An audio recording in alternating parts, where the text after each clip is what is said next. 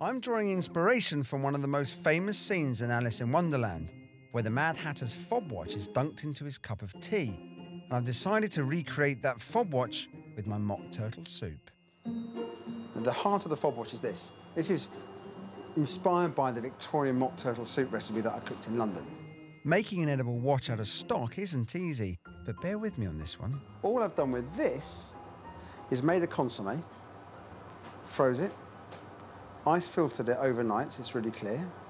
Then I just froze it again, put it in a centrifuge like a vegetable juice, and it spun all of the clear broth from the ice.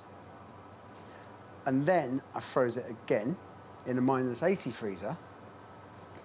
And all I needed to do after that was pop it in a freeze dryer and then simply add gelatine and finish with Madeira. I pour the concentrated mock turtle soup into my fob watch teabag moulds.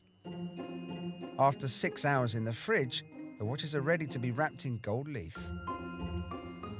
My Mad Hatter teabag fob watch is actually forming the base of mock turtle soup. So in order to make a mock turtle soup, we need mock turtle eggs, obviously.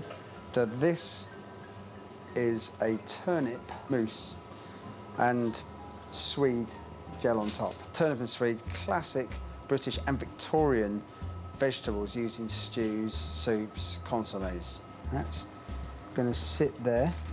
To my mock turtle egg, I add small enoki mushrooms. Here, we've got, it's a terrine. It's pressed, cured pork fat with braised ox tongue. Also, there's something about that turtle, not necessarily my cup of tea. This soup does not taste like turtle at all. But the turtle was very fatty, rich, and having thin slices of that cured fat is my nod to the turtle.